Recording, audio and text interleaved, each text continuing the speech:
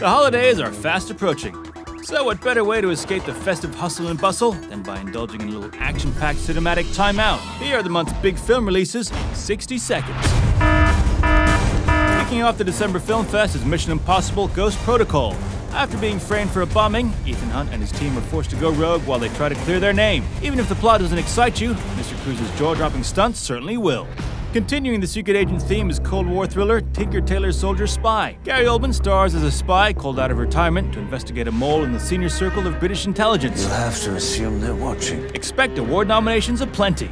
For something decidedly darker, try The Girl with the Dragon Tattoo. Someone killed her. Someone on the island. Based on the best-selling Swedish crime novel, the film sees Daniel Craig team up with a computer hacking goth to solve a potentially grisly disappearance.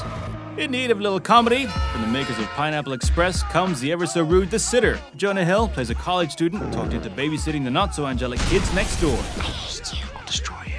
Predictably, hair-raising consequences. While rounding off the year-end film fest is Sherlock Holmes sequel, A Game of Shadows. This time, Robert Downey Jr. meets his match in the form of a new criminal mastermind, the elusive Moriarty. It's guaranteed to be explosive. Make it count. I'd say that counts. It's been an equally busy month on the celebrity love front, too. I think eventually you come up against a cliff and you either have to jump off or you run back the other way. But who have been this month's biggest romantic movers and shakers?